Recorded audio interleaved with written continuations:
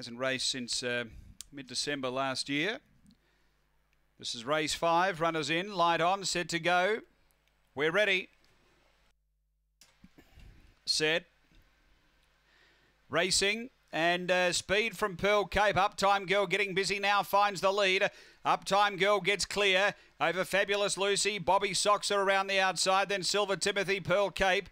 Next Viper's Mission and Spring Scorpion, but on the turn. And Uptime Girl straight and clear. Bobby Soxer doing the chasing, and then came Silver Timothy, but down to the wire it's Uptime Girl too good by 4 lengths. Bobby Soxer second. Silver Timothy was third, and then came Pearl Cape.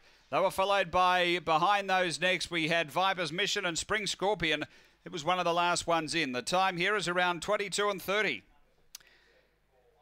After race number 5, number 2, the winner, Uptime Girl, Nicole Price for C&Y Butcher.